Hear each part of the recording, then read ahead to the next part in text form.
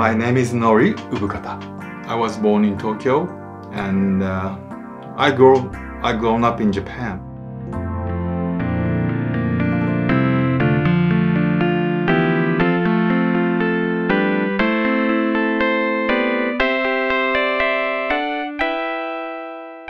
I didn't study any theory of FM synthesis because those kind of theory will further my full ability of sound designing.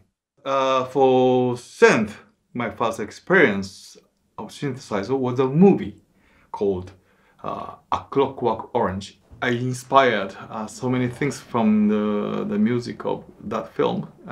It's my first experience to listen to the real synthesizer. All the synthesizers are real on that time because we didn't have any virtual synth.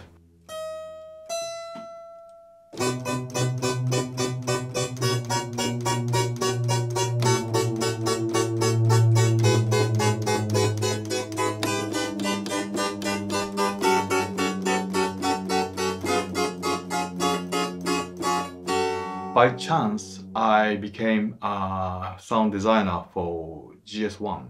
This is the first Yamaha FM synthesis keyboard. Then I have been involved with DX-7 sound designing and also developing. So on that time, we didn't have any internet or LAN or anything. So we used cartridge. Every sound designer has their own cartridge, and we store the sound what we made into the cartridge and exchange all the patches by cartridge. It's difficult to imagine now, but on that time it was normal.